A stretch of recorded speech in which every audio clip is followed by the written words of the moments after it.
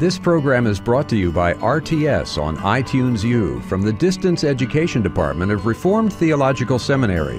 For more information on RTS degrees and programs, please visit us at www.rts.edu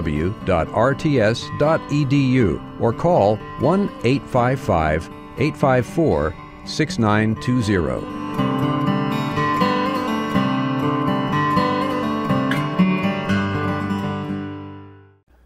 Now I'd like to begin talking about phenomenology.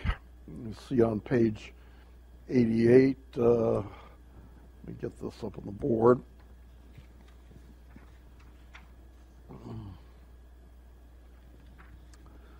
School of thought called phenomenology, and there are a number of thinkers in the school of thought, but I'm going to focus on the most famous one, whose name is Edmund Husserl. And phenomenology, to be perfectly honest, of all the philosophical schools and all the philosophical methods that we're talking about in this course, I think probably phenomenology is the one that I understand the least. I can tell you what the phenomenologists say, but I'm not sure that I understand their logic, that I understand their passion, that I understand what they think they're gaining from it. Some people are very enthusiastic about phenomenology, but I guess I've never quite seen the point. I think when you're teaching philosophy to people, it's important that you help them to see not only what the philosopher said, but also kind of what impels him to say it, what he thinks he accomplishes by this. I've tried to do that with most of the other philosophers and theologians that we've talked about in this course, and I expect to do it through the remainder of the course. I am most frustrated by phenomenology in this regard. I'm not really sure what they're up to, but I'll tell you what the phenomenologists say that they're doing, and from time to time I'll expound a little bit. The phenomenologists attempt to provide fundamental descriptions free from distortion by theoretical presuppositions and prejudices of things themselves or of phenomena. That's a quote from a book by Cooper that deals with this. And in empiricism, remember, empiricists say that knowledge comes through sense experience.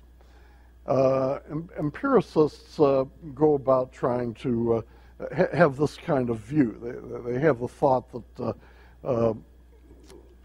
there's reality out there, here's my mind here, and there's a kind of mediator between the mind and reality. The mediator is the sense datum, what my eyes see and perhaps record in the brain. There's the sense image, there's the sense datum.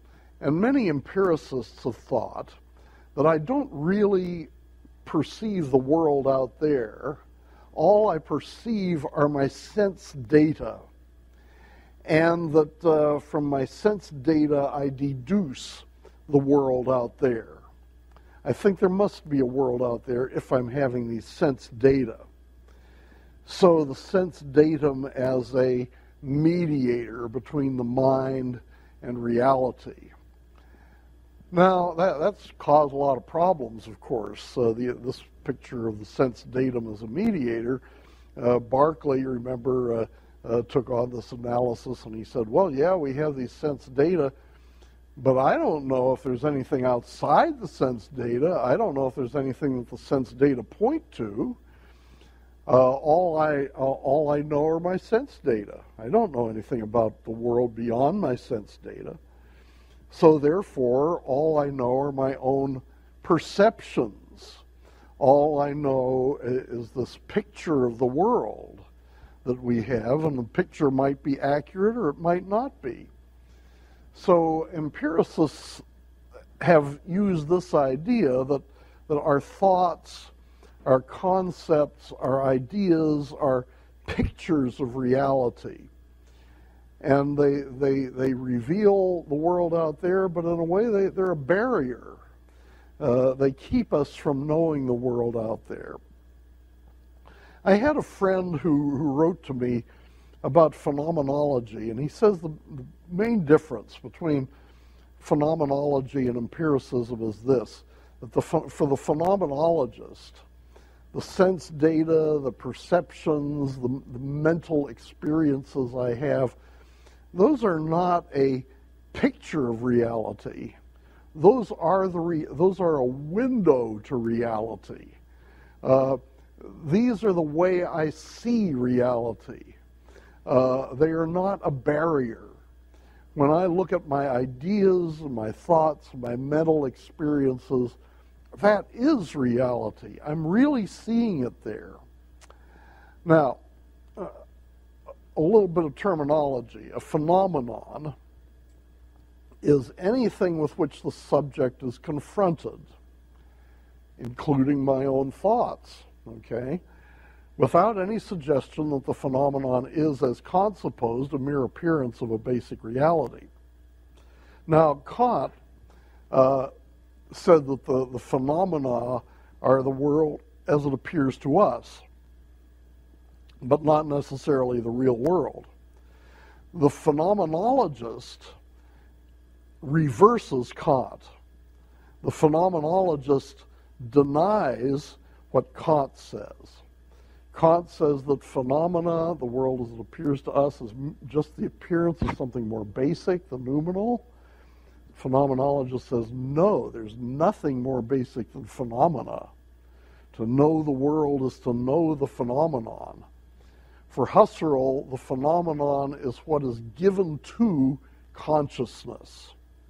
It includes the mental act itself. That I'm thinking, or that I'm doubting, or that I'm imagining. And of course, I can't doubt that I'm doubting. I can't doubt that I'm thinking. Descartes was right about that. I can't doubt that this mental act is taking place. But when I have a mental act, there's always something more going on, because every mental concept is a concept of something, all right? When I have a mental concept of the tree out there, it's not just a concept, it's a concept of the tree. The tree is, in a way, a part of the concept. So that when I'm experiencing the concept, when I'm experiencing the sense data, when I'm experiencing the work of my mind, I'm experiencing the reality at the same time. So notice that opposite to Kant, Husserl identifies the phenomenon with the thing in itself. See, for Kant, the phenomenon was completely distinct from the thing in itself. For Husserl, the phenomenon, the world as it appears to me, is the thing in itself. There's nothing else beyond the phenomenon. To know the phenomenon is to know the thing in itself. It is this with which we're most directly confronted, and therefore it is this that is unquestionably real. Phenomena are not mere psychological ideas, but rather, and here's where they start to lose me, the phenomena are rather the ideal meanings and universal relations with which the ego is confronted in its experience. So I guess what that means is that the phenomena is the reality, not just a psychological impression. I mean, sometimes my psychological impressions are just illusions, sometimes they're dreams, sometimes they should be distinguished from reality. But the phenomenon, as Husserl speaks of it, is real. It's the real world. It's what I'm trying to know. Now, what method do we pursue in trying to know the real world? Well, Husserl says to understand the phenomena and focus on them in their purity, it is necessary to bracket or abstain from suppositions about the relations of the phenomena to a world outside them. Okay, this is Kant. Kant says you got this phenomena, and then you've got the real world. You've got the noumenal out here. And then you can You really can't know what the relationship is between the phenomena and the real world. You just have to sort of suppose. And so he says, well, who knows? There might be a God out there. There might be a freedom. There might be immortality. There might be all these things. So you just don't know really. You just have to suppose. Husserl says, don't suppose. Okay? Husserl says, don't get caught up in wondering how the phenomenon is related to something beyond it. Just put that out of your mind. We all would like to speculate. We all would like to know, but just ignore that. And that's what he calls the he calls it the bracketing. He calls it abstaining. He calls it the epoché. He calls it the cessation from suppositions about the relations of the phenomena to a world outside them. So phenomenology resists any discussions of whether phenomena represent or reflect a reality outside themselves. Husserl calls that the transcendent. So we have to get beyond the natural attitude, what Husserl calls the natural attitude, toward the contents of the mind, which leads to contradictions and other problems, to the philosophical attitude. The philosophical attitude, the natural attitude includes that of the natural sciences, where we see this experiment and we say, okay, what is that? What's behind that? What's making that happen? This is the phenomenon. Okay, let's get behind that and find out the cause. That's not what the phenomenologist wants to do. Phenomenology, therefore, is not scientific. It's not part of the scientific method. It's philosophy rather than science. In the philosophical attitude, we discern the essences of the phenomena, and that's what yields objective knowledge. So I don't know. I picture it as just kind of closing your eyes and saying, "Oh, what am I thinking about?" And then think about it real hard, and just describe it. Don't ask, "Well, where does that thought come from?" Just try to describe your thought. If you're thinking about a cow, just describe the cow. That's a phenomenology. You're doing a phenomenology of the cow when you do that. I don't know. To put it that way seems to reduce it to triviality. But not, when you get to more sophisticated concepts and you ask, well, what is, I have a friend who's a famous sociologist, and he died a few years ago, and he used what he called a phenomenological method, and he wrote a book on humor. And so he says, well, what is humor? Let's do a phenomenology. Let's just think, what's going on when we laugh at something? What's that like? I read the book. I always thought he was being kind of arbitrary. He was Jewish and I'm not, so what makes him laugh may be different from what makes me laugh. I don't know. But anyway, that seems to be what it is. It's kind of really armchair philosophy. You I accuse Thales of being an armchair philosopher. You just kind of sit down and say, well, what is the world like after all? Meaning, what does it look like to me? Okay, I had breakfast this morning. What was that experience like? Well, I describe my memories in minute detail. Well, if that occurs to you, if that appeals to you, you can be a phenomenologist. Anyway, there are themes there that we may refer back to. Martin Heidegger now on page 89, who is both a phenomenologist, but he's the beginning of a new movement, which is sometimes called existentialism. Phenomenology and existentialism kind of run together in the history of philosophy. Heidegger, often called a phenomenologist, he studied with Husserl, and he was the successor to Husserl as a professor of philosophy at the University of Freiburg in 1928.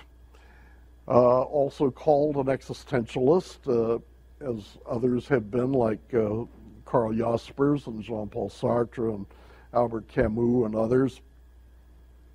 Heidegger is a great influence on Rudolf Bultmann, the theologian. We'll see how that works later on. But Bultmann and Heidegger were colleagues for some years at the University of Marburg. One kind of blot on Heidegger's record, he joined the Nazi Party in 1933 when he became rector of Freiburg University. He stepped down as rector the following year, but may have collaborated with the Nazis until the end of the war. And there are a lot of people who just don't like Heidegger because he was a Nazi collaborator.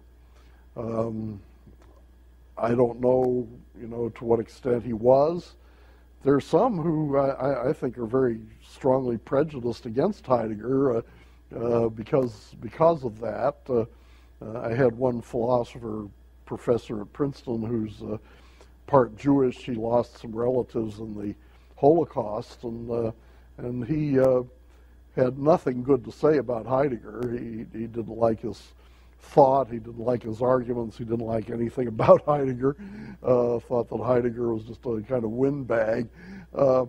Maybe he was, but I thought there was a certain amount of prejudice there against his thought because of Heidegger's actions, and I realize you can't separate those entirely, but there is that, you have to be careful about that. Heidegger, his work is divided, as some other philosophers are divided. Wittgenstein is divided between the early Wittgenstein and the later Wittgenstein. Heidegger is divided between the early Heidegger and the later Heidegger.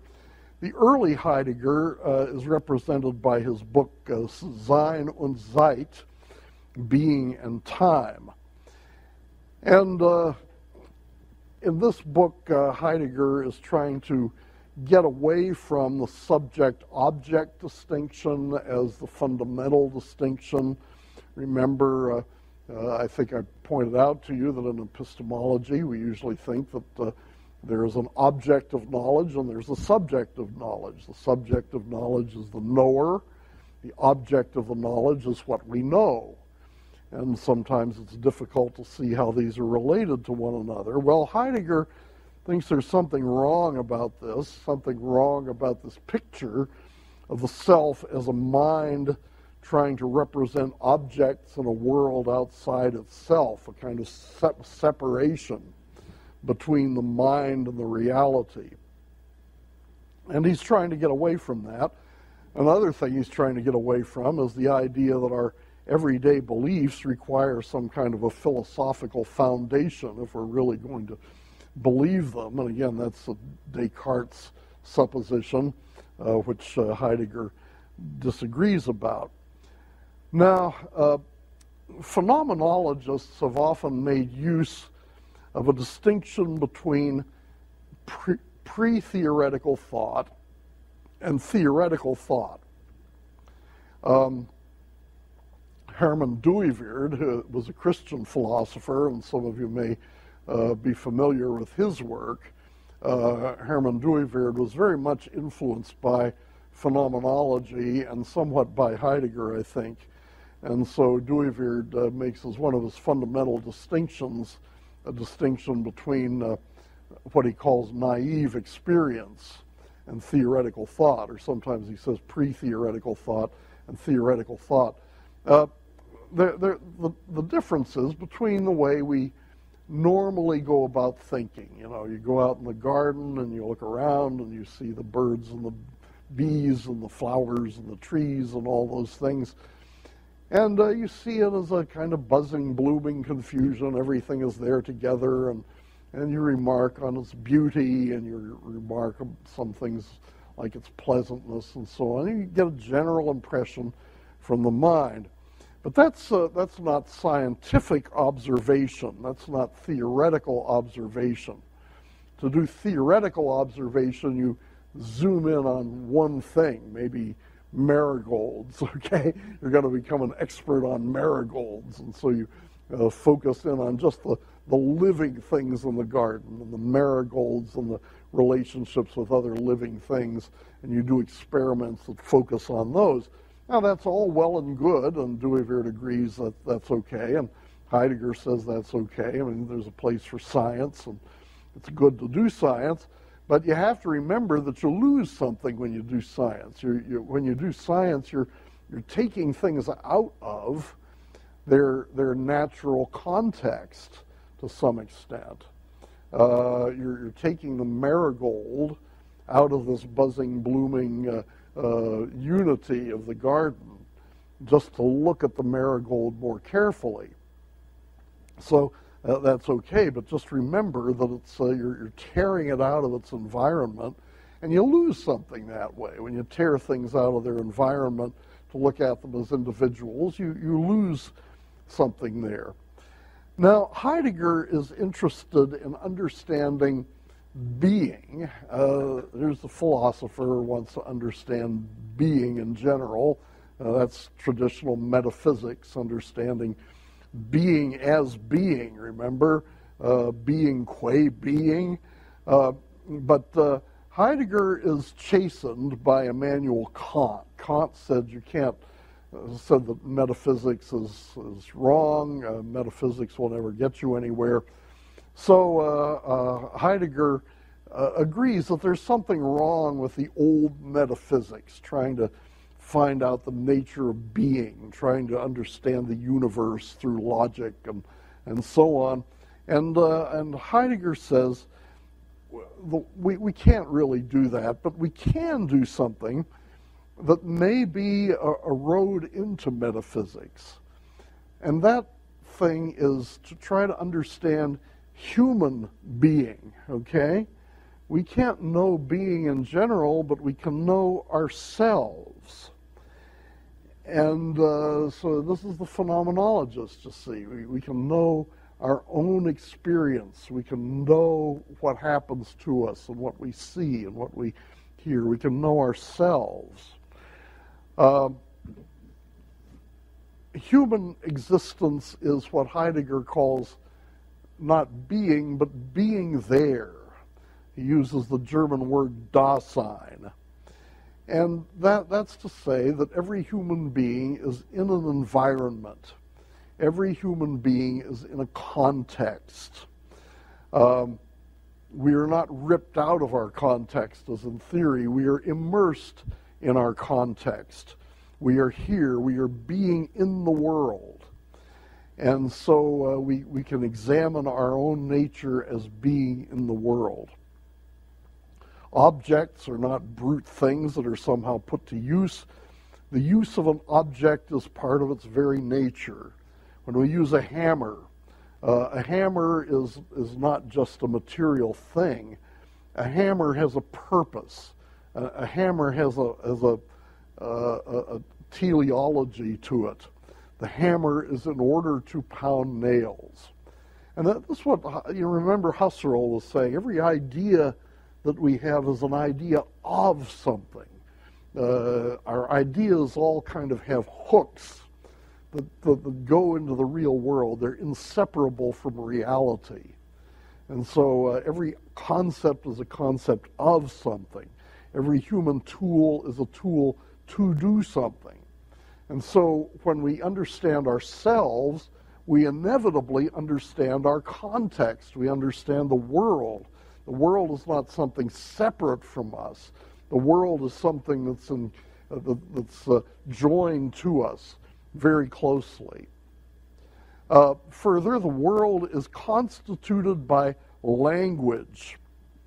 I'm going to tell you later, 20th century philosophy is the century of language. In the 20th century, everybody is trying to study language and trying to assess the philosophical importance of language. Well, Heidegger says, you have these concepts in your mind, you formulate them in language. So, and just as the concept is linked to the real world, our language is linked to the real world, and the world is constituted by language. The world is made up by language. It's kind of like Kant's idea of the world being structured by human concepts. So we have a communal pre-understanding of being, and this is the way we get back into being, by understanding ourselves, understanding our concepts, understanding our language, understanding how all those things are united to the real world. So there's no such thing as brute facts. We sometimes use the phrase brute facts to indicate facts that are not interpreted by anybody, facts that are totally apart from our concepts and ideas. No, there aren't any brute facts like that. And by the way, Cornelius Van Til denies the existence of brute facts because all facts are interpreted by God. Heidegger's not thinking about that, but he thinks that all facts are part of our experience. All facts are interpreted by man. And there, you might ask whether Heidegger, like Kant, is exchanging the role of God for the role of man. At any rate, when you're just examining your own experience, you don't need philosophy until, questions come up. Questions like, do I really see what I think I see? Here I am, and sometimes in life there seems to be a curtain that comes down, where your experience seems to be more like a barrier than a method of reaching out to the world.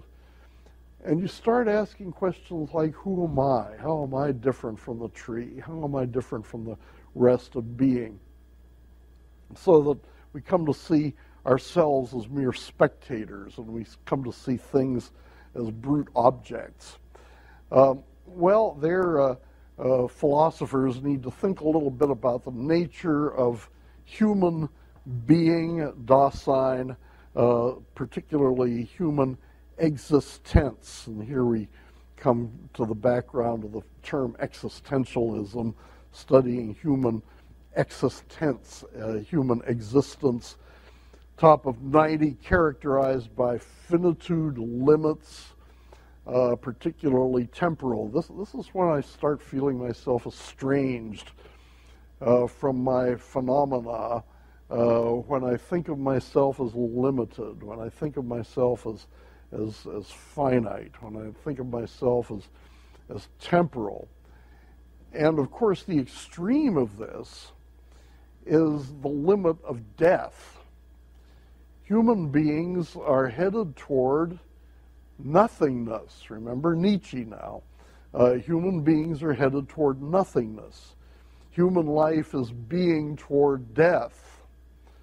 Jean-Paul Sartre will later see, believes that human life is, in distinction from all other being, human life incorporates non-being in it. So all of us think, I'm going to die. Dogs don't usually think that way, as far as I know. Lions and tigers and cockroaches and other kinds of life don't think, well, I'm going to die sometime. I got to make preparations. It's only human beings who think that way. I'm going to die sometime. What do I want to do before I die? How much time do I have left? So that being toward death characterizes human life. That means we're always in a kind of anxiety. And whatever we do, we risk death. We know that we could die any time. Any accident would occur, but we risk. And we're aware of risking. And in risk, we make choices, and we achieve transcendence over this risky life. And think about Kierkegaard here. Think of Kierkegaard saying, what you've got to do is choose. Your humanity is not in your definition, not in some abstract description, but your humanity is in your choosing and your reaching out to make a decision. So in risk, we achieve transcendence of the world, not subject over object, but direct participation in the movements of the world, transcendence in our relations with others, which he calls rapport, transcendence over time. We can get beyond the present. We don't just live in the present. We're anticipating death. We're risking the future. Jean-Paul Sartre does it a little bit differently. Jean-Paul Sartre says, we have no nature. We have no definition. Aristotle said that we're rational animals by nature, and then we live out that nature, trying to live as rationally as we can. Christianity says that our nature is that we're the image of God, and we ought to reach out and do and behave as the image of God. Sartre says we got to try to be atheists. Sartre develops existentialism in a very atheistic direction. Sartre says we have no nature because there's been no God to design us. So man is the being that most creatures start with essence, and then they live out that essence in their existence. Their existence are their choices and their decisions. So if you're a dog, well, your essence is to be a dog. You have canine properties, and then you go and live out that by doing things that dogs do. But with human beings, there's nothing that human beings do. There is no definition. There is no essence. So we just start off with our existence. We start off with our choices. And those choices are what defines us. Those choices are what eventually produces an essence. Perhaps after somebody has died, you can say that man was a great philosopher, or that man was a great evangelist, or that woman was a great homemaker. But you don't know that until the person is dead. We don't start off as philosophers or scientists or homemakers. We start off just making decisions out of nowhere. And it's in the end that we have our essence. So Sartre says existentialism is the view that existence precedes essence. All right? If you're an Aristotelian, you might believe that man has an essence, rational animal, and that we should live out our lives making decisions in accordance with that essence. Sartre says, no, if you're an existentialist, we start off with existence, our decisions, and we gain our essence that way. Well, that's the early Heidegger, and Sartre, who is kind of similar to Heidegger in that respect. Then there's the later Heidegger. Very difficult to describe the work of the later Heidegger, but he is an influence on some theologians, so we ought to have at least a general idea. In his later writing, Heidegger says that Dasein, that is human life here and now, human life in the world, Dasein and the world are manifestations of something greater, namely being itself. Now remember, this is always Heidegger's goal as a philosopher, to understand being itself. But he kind of gave up on that because of the Kant's critique of metaphysics, and he wanted to be more modest and to start with the human being. But now in his later writings, he's convinced that human being, Dasein, is a clue to something beyond man. So it tells us a little something about being itself. Well, what do we know about being itself? Being itself, first of all, is not something that we should try to master. It is beyond us. It's incomprehensible. Don't try to master the world. Let it master you. Let it be. You remember the Beatles song? Kind of a slogan of existentialism, actually. Let it be. This becomes a model later on of revelation in theology. Abeling, Fuchs, Robinson, who say that everything is interpretation and we don't interpret the world. We don't interpret the word, but the word interprets us. Well, we'll have some more to say about that later on.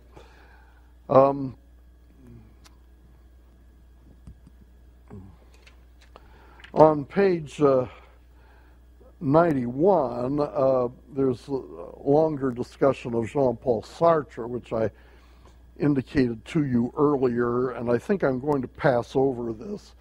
This is material taken from my ethics class, my ethics outline dealing with Sartre, and it's kind of interesting. I mean, you might think that because Sartre doesn't believe that we have any essence, because the reason why we have no essence is because there's no God. If we have an essence, it's because God has designed us and made us that way. But we don't, so we just start with existence and make our decisions, and maybe at the end somebody will describe us as having a certain essence. But Sartre is trying, of course, to be as consistently atheistic as he can possibly be. And you might think that somebody like that would be an ethical relativist, that he would have nothing to do with the concept of responsibility. Who are we responsible to? Who are we answerable to? And so Sartre kind of surprises you here. He says that we do have responsibility for what we do. We are, because we're totally ethically free, freedom goes along with having no essence. You can become anything you want to. You're not limited. So you can choose anything you want to, but if you can choose anything you want to, then, of course, you have no excuses. Let's say you're picked up for shoplifting. Well, you tell the judge, I'm sorry, I was raised in a poor family. I was never taught right from wrong. I had this problem and that problem, and I'm poor, and so on and so forth. You might be able to get some sympathy from the judge for that, but do you lose your responsibility? Sartre would say, no, you don't lose your responsibility, because you have made your choices. You're not forced to make choices. And your heredity, your environment does not make you a shoplifter. Nothing forces you to be a shoplifter. You say, well, you're poor, but being poor, that's a limit in a way. But in one sense, you even choose your limits. Being poor is not a limit unless you feel that it's a limit. Lots of people are poor, but they don't rob stores. Lots of people are poor, but they're happy, as Walt Disney has been telling us for years. So you really have no excuses for the things that you do. You have to take all of that on yourself. It's dreadful responsibility. So Sartre really has a lot to say about ethics, and it's kind of surprising. We wonder where all this comes from. Why should we take responsibility? Are we obligated to do it? And if we're obligated to do it, what obligates us? If we have no essence that obligates us to do it, we have no God. In Sartre's philosophy, there's no God who tells us what to do. So where does this responsibility come from?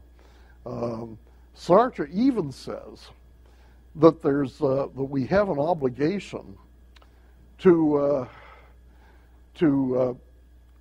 express our freedom, to express our lack of an essence, to express our freedom from limitation. But why should we do that? I mean, why is that obligatory? Where does that obligation come from? He says that if you don't do this, you're living inauthentically. You should live authentically, because that's you're living from what you really are. You're expressing your freedom. But why should I do that, if there's no God? So I think Sartre's ethics is irrationalistic in the final analysis. But surprisingly, he has a number of positive things to say about obligations and freedom and that kind of thing. The preceding program has been brought to you by RTS on iTunes U and may not be reproduced or disseminated in part or in whole for sale or for profit without express written consent. For more information on RTS degrees and programs, please visit us at www.rts.edu or call 1-855-854-6920.